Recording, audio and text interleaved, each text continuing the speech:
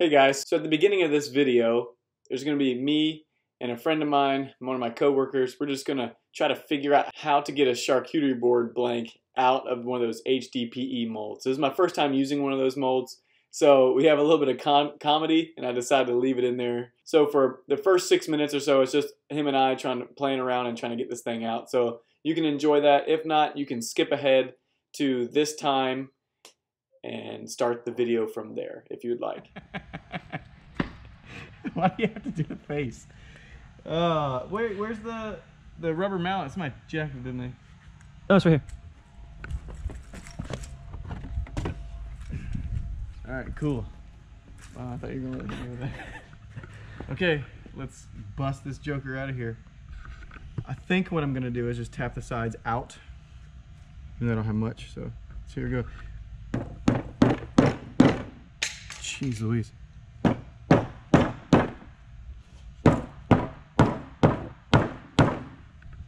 They didn't really move at all. That silicone looking real good right now. Yeah. Silicone. Silicone. Alright, I think I need actually some wood or something. Balance. I mean... Yeah, let's figure this out. Ooh.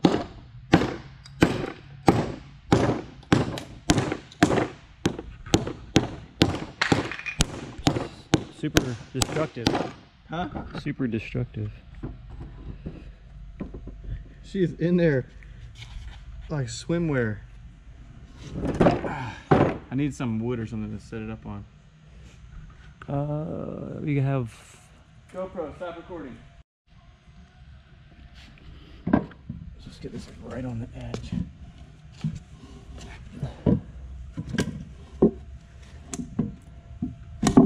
Woo, woo. What was that? Oh, little piece of apple wood, I think. No, it's the bark off of this thing. It's all the way on. Slide it over some.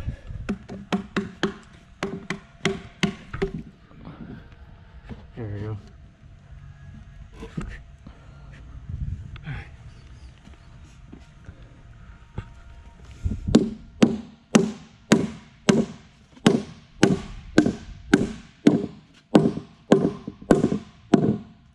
It ain't coming out of there. It ain't moving.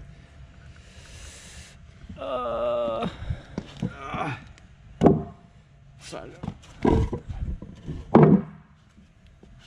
I really do think I need to get the sides apart first. Where'd that?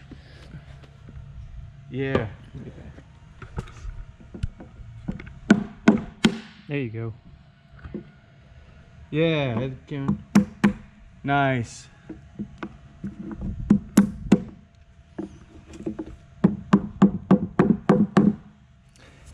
She said, nah, dog. I think I filled it up too much. I mean, what's the point if you can't fill it all the way up to the top, right? That side released. Did I hit the camera? You hit me. Oh, sorry, dude. Yeah. She's released a tree now. And one last one.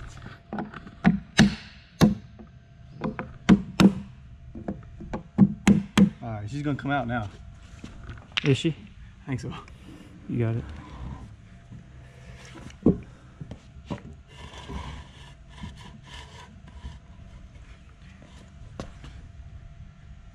Can you slide that? Where do you want? Oh. There we go.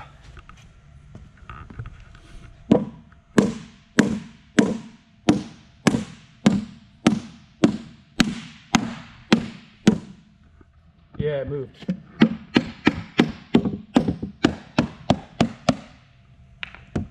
Because it's at the top, I can feel it now.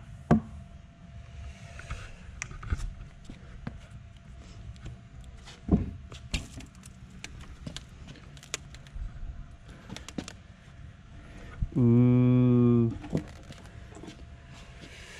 Wow, Look at that. It looks really good on the bottom though. No bubbles or anything, except for like that little. That one little giblet right there. That looks good. Nice. That little giblet. This thing is heavy. Oh yeah. Look at the side. Come look at the side. It's good. Light's kind of shadowing. Yeah. We do it like this. Oh, yes, yes, there we go. Dude.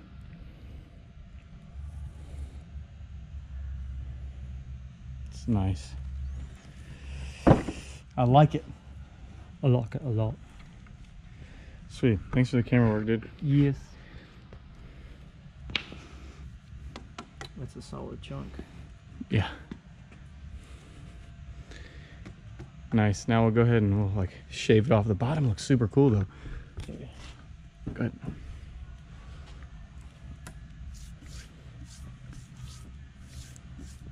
That piece is awesome. Yeah. I mean, I am impressed with the fact that there aren't any voids. Yeah, there you go. Incredible solutions. Other than that, You got one little bubble there. There's one trapped in there, but that's kind of my fault there because I just tossed it in. But yeah, look, no, I mean, almost no bubbles at all. Let's see if we even shine a light in there and see what it does.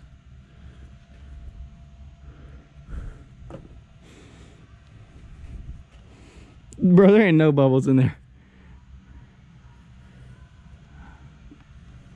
Super cool. So maybe you might want to use mold release in the future. But I don't know what that will do. Live and learn, right? Yeah. Yeah. Careful! I don't want you to cut yourself. Oh no, it's still soft. Yeah. Yeah, still a little soft. All right. Soup's excited.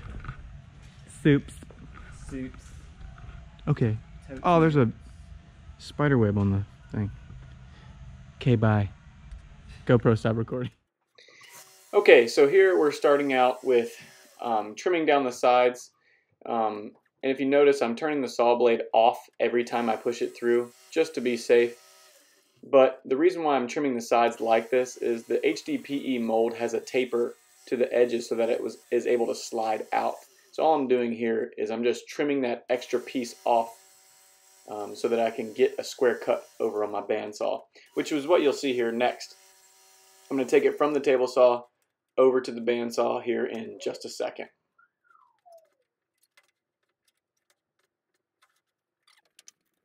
All right, now that we're over here on the bandsaw, what I'm going to do is I'm going to trim off all of those big pieces of apple wood that are hanging off the top. And if you notice, my bandsaw is very close to the wall. I don't have a mobile stand. I never thought I would need it, and that's funny because now I need it.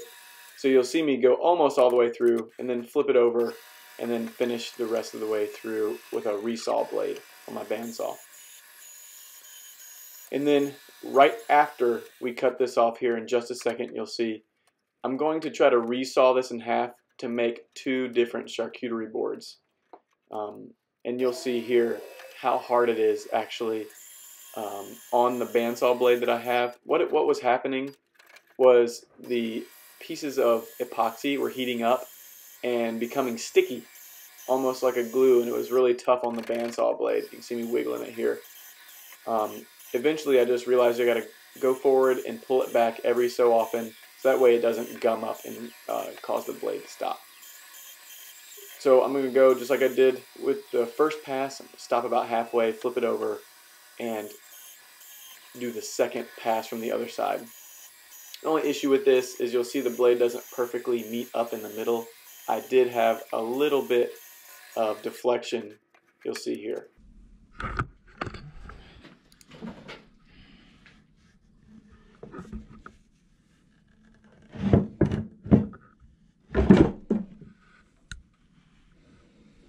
Got a little bit of blade deflection there.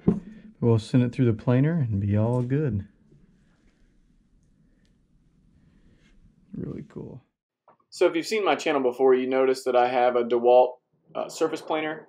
I let a few people use it, and now it needs to be repaired before I can use it. So I reached out to a friend of mine, this older gentleman who is, you can see here in the video, he's one of the guys that taught me the most when it comes to woodworking, and he has let me use his 13-inch wide planer. This thing's super nice. So here you'll see me running it back and forth through the planer, and look how nice it looks. we actually had another charcuterie board that we're making here. I'm not going to be doing a video on this one, but it was really nice. It was just a piece of scrap walnut, and we decided to try a little bit with black and silver pigments. It actually came out really nice as well. But you'll see us here just sending it through. Because we were taking so many passes, the reason why we were taking so many passes was because it had like this piece that was caught from where we had the chainsaw deflected, and we didn't want to tear off and shoot a piece back at us.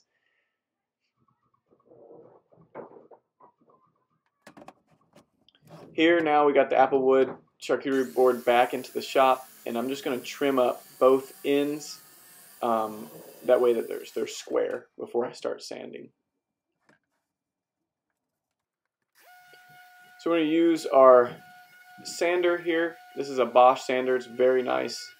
I will put a link down in the description to this sander. This one compares to the Festool Rotex. This thing is really awesome, but it's about half the cost as the Rotex, but it performs almost exactly the same. So we went ahead and went with the Bosch. It's a great product. If you want to check the link in the description, go check it out. Go for it. Here we're starting with 150 grit sandpaper, and that's all we use throughout this entire project. So that's what's really cool about this sander. It's able to use 150 to really bite into this and really sand it very quickly and very efficiently. So it's a benefit to have a sander like this to save you some time and some money. But we're going to go ahead and we're going to sand both the top and the bottom and the sides. So you'll see that here really quickly. We'll go through, sand the top and the bottom, and now we're moving on to the edges. You really want to be careful when you're sanding the edges. That way you don't bevel them, that you really want to keep it square. And this tool is very well balanced, and it helps keep things square as well.